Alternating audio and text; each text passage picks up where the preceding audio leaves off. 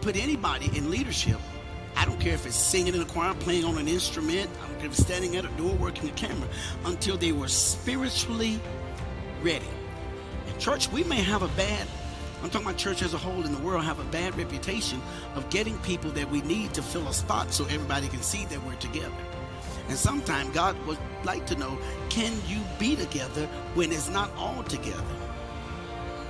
And what would happen if you would shut down your business just to grow your staff?